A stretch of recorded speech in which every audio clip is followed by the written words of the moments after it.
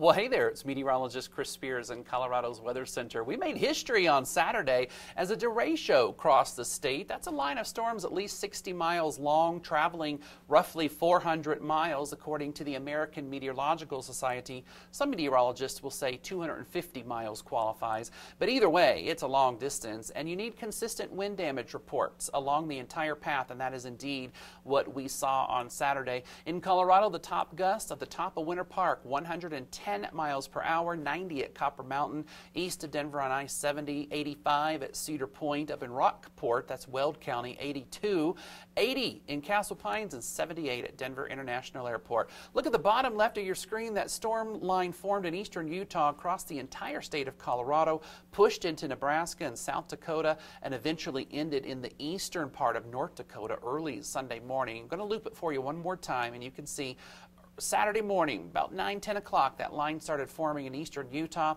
There it pushes across the state.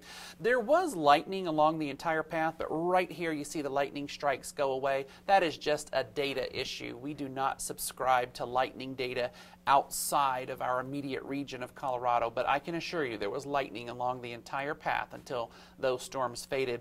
And there goes the derecho, something that we probably have never seen before in terms of forming on the west side of the Rocky Mountains and moving through the Rocky Mountains across the Continental Divide and to the east. Normally, derechos are found in the eastern part of the United States, east of the Rockies. So pretty amazing event to witness. At times, some of the storms on the western slope of Colorado yesterday, their movement, they were going between 100 and 120 miles per hour. Some amazing stuff.